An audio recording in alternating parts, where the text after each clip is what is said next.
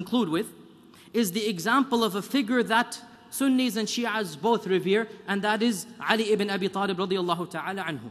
The famous Ali ibn Abi Talib, the cousin of the Prophet ﷺ, the son-in-law of the Prophet ﷺ. We all look up to Ali ibn Abi Talib radiyallahu ta'ala anhu. There's an example in his life that wallahi it is amazing for us in our time. We're talking about an Islamic caliphate. We're talking about a time he could have snapped his fingers and said, do this and do that, and everybody would have executed his command. What happened? The first sect was broken away from the Ummah. That sect is called the Khawarij, the Kharijites.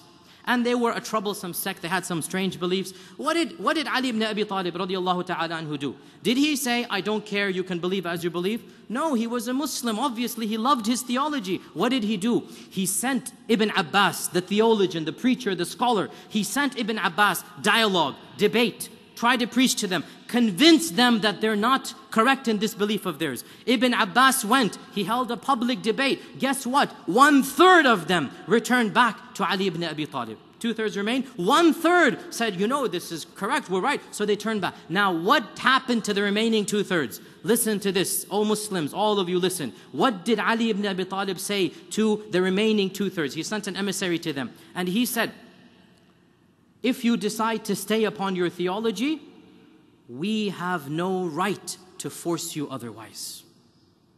That's your business. We try to preach to you. We don't agree with this theology of the Kharijites. We don't agree with it. But if you wish to continue, then as long as you don't harm us, we won't harm you.